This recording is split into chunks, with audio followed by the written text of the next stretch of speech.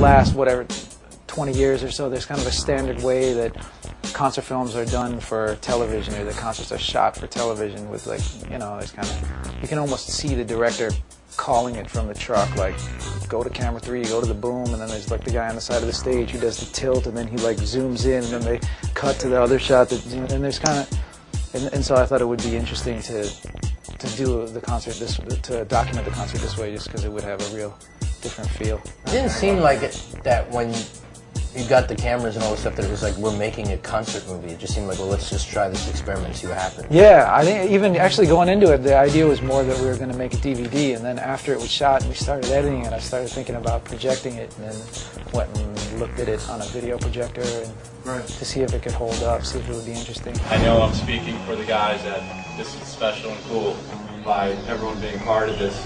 20 years from now, you're going to be able to watch this and be like, awesome, I fucking shot that. We had to, you know, research people's birthdays, you know, do their numerology. People's age multiplied times their seat number. And of course, divided by the date.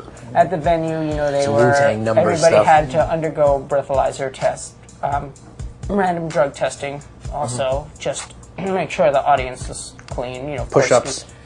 Yes, we also applied the current 2005-2006 NBA dress code. No jeans were allowed, you know. What is the dress code? Just a button-down shirt, no jeans? No jeans. And that's it? I don't know about sneakers. Might have to be shoes, too.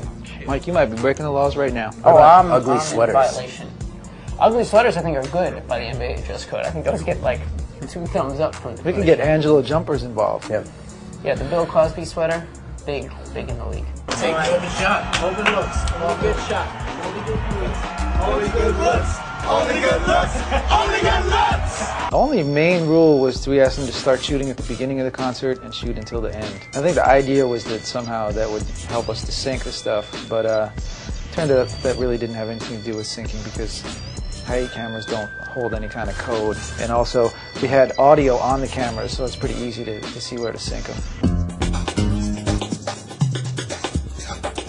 Yeah, there was a lot of really sleazy porn stuff. You know, I gotta say, I'm a little actually disappointed About the quantity of porn. You want more raunch. I wanted a little more raunch, and they didn't bring it. I gotta be honest. I would have expected a couple people. Children these days are more conservative than on they really are. generation. They really are. What, you thought like they'd go off on their own and just like do something? Yeah, I was hoping for it. Something. Okay. Some poop, a little sex, something. I don't know. There's no poop at all. There's no pee. poop. There's urine. Yeah, there's pee, but it's poop free, completely, 100%. Unbelievable. So if you're like a Golden Showers weirdo or something, this is the film for you. Which, you know, I'm not saying that I am, but, or have been. How did we get this, where do we go with this? In the last, whatever,